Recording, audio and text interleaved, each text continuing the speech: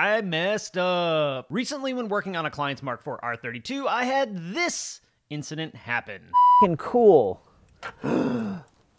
Oh no. I was filming the shifter rebuild and the camera tumbled and scratched up their radio. This client is trying really hard to keep their car mostly stock, and shockingly, a 20-year-old radio is no longer available new. Now, if a technician ever tells you they don't make mistakes, they're lying, because we all do. So here's what I did to try and make this right. I grabbed this radio, which is kind of like an OEM type replacement. Then I sent it over to Clusters by Litkey to have him swap the white LEDs out for blue. Now, it's also important to make sure you overdo it when making things right when you make a mistake. I also sent the client's instrument cluster over to Matt for an MFI screen replacement, needle sweep on startup, and Matt even polished the front plastic cover. Thankfully, the client was pretty understanding about what happened, but it's important, whenever you make a mistake, you gotta do what you gotta do to make it right.